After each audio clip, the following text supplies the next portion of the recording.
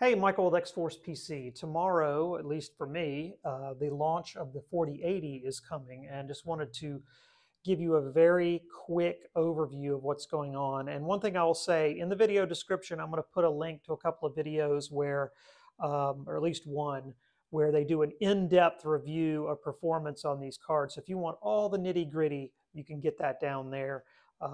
There's no point in me going through all that when so many other people have done a much better job at it. So the 4090 starts at 1600, so this is not a hard number here. This is the cheapest you'll find one is $1599, at least as far as I know. And then, they go up from there by a couple of $100. Save your money. The fancier cards aren't worth it. Just shoot for the $1599 card. That's my opinion. The 4080 is going to come in around 12 or start at 1200 and could go up, for the fancier cards. And again, I'd recommend save your money. Just buy the $1,200 card if you so choose. And then just for comparison, a 3080 nowadays goes for around $750. I think the MSRP is supposed to be $699 on that. But we're just putting that in as a reference point because that's the hot card that everybody wanted from the 30 series. Now, keep in mind the 4090 and the 4080 are big cards. One of the big concerns of the 4090 was its physical size, and it won't physically fit in some of the cases that we use or have used. Well, if you thought, well, I'll just get the 4080, it won't be as big. That's not true. From what I've seen, all of the cards made by the different manufacturers use the same exact footprint. So in other words, these are physically the same size to fit into your case. Now, the 4080 does consume less power, which means it puts out less heat inside your case. So you won't need quite as much fan capacity and physical volume for the air, the hot air.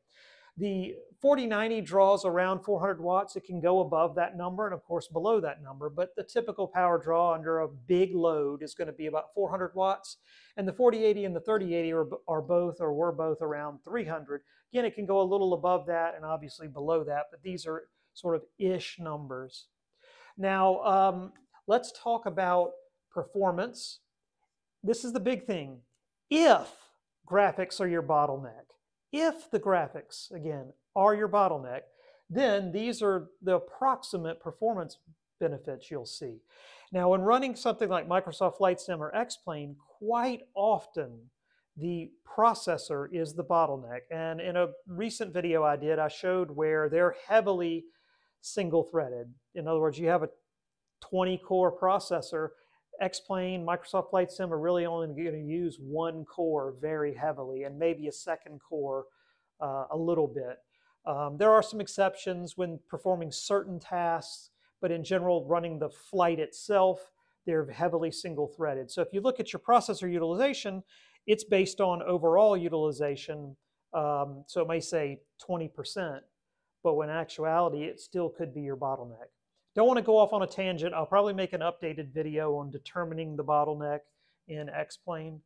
But suffice it to say, if you want to see a benefit by going from a 3080 to a 4080 or whatever card you might have, the graphics has to be your bottleneck. If the processor is already the bottleneck, there's no point in upgrading your graphics. You're not going to go any faster. So if you have a 3080 and the graphics are your bottleneck, then you can see as much as a 50% on average performance benefit. This is ish, again. This is across a whole wide range of games, not done by me, the testing. Based this on some other reviews I watched. Now, going from a 3080 to a 4090, you could see as much on average as a 70% benefit. In general, the 4080 is about 25% slower than a 4090. Again, if the graphics are the bottleneck. So this is, actually I think it's about 20%. So it's about 25%, no, I'm sorry, I got that backwards. It's 20% more money for the 4090 for 25% more performance. So theoretically, the 4090 being the better value there. But you have to keep all the other things into consideration. Is it your bottleneck?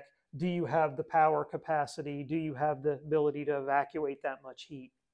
So this is sort of the nitty-gritty. This is the performance. This is the power. These are the prices.